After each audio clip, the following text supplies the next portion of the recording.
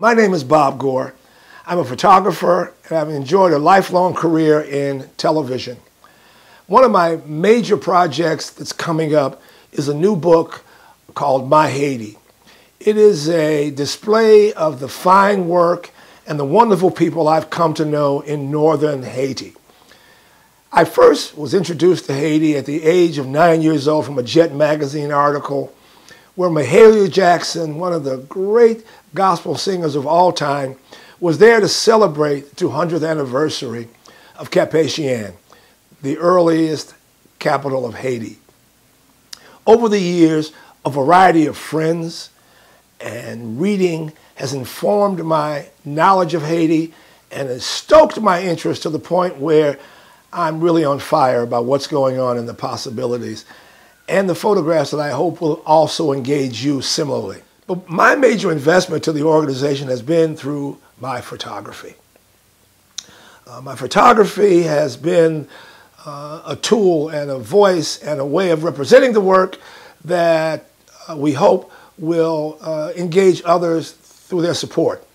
And so for the next few minutes, I want to share with you some of the photographs that I've had the pleasure of making, but also these are photographs that are part of an upcoming volume, an upcoming book called My Haiti. An African-American explores the land of his dreams. And that African-American is me. Each morning, the children arrive at our school, and the day begins with this.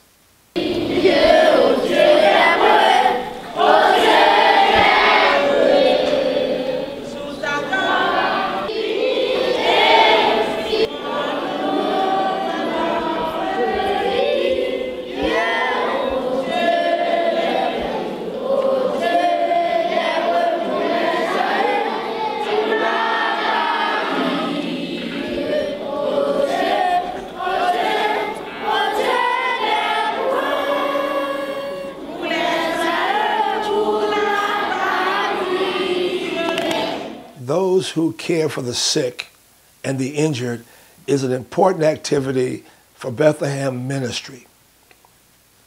Doctors, nurses, pharmacists, and dentists have all been provided advanced training at our clinic. But in addition, teachers, tap-tap drivers, and others who come in contact with injured along the way have been given first aid training. My photographs and videos cover much of this activity during my visits, and my son, Dr. Robert Gore, has been involved. Not just treating patients, but providing additional resources, mainly through education, so that we can become obsolete. So this trip we just focused on teaching healthcare professionals and teaching other community people on basic emergency medicine care and management, laying down the foundation for pre-hospital care.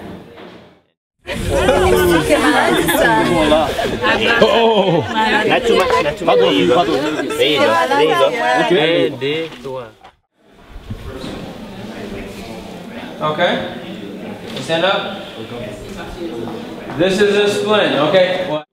And take him to the doctor.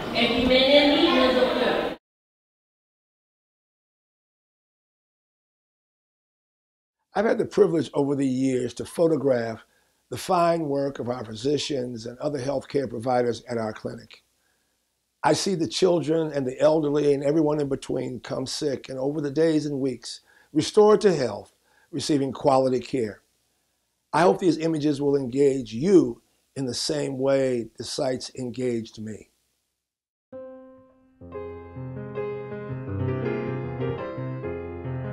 Many of our patients have never seen a doctor or a dentist. Prenatal care for women was completely lacking until our clinic was opened. The #1 cause of death of women in Haiti is death during childbirth. Proper pediatric care that's provided for not only the children in our school, but for all children throughout the region ensures that life begins with a healthy start. Thank you for watching, but before you go, here are some additional photographs that are in My Haiti. An African American explores the land of his dreams. My Haiti. Parallels between the Haitian and African American experiences are many. The people and the cultures have been intertwined since arriving in the New World. Since its independence in 1804, Haiti has been an inspiration to African Americans. Both populations came in chains to man the plantations and to enrich Europe. Over the centuries, both have continued to seek equal justice.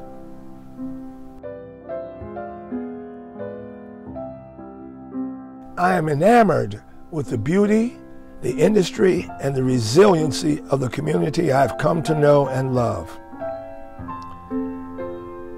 My images of these people who have encountered much adversity lift my heart and have inspired others. Some ask me, how do people of such meager means continue while looking so good? I say they do it with pride.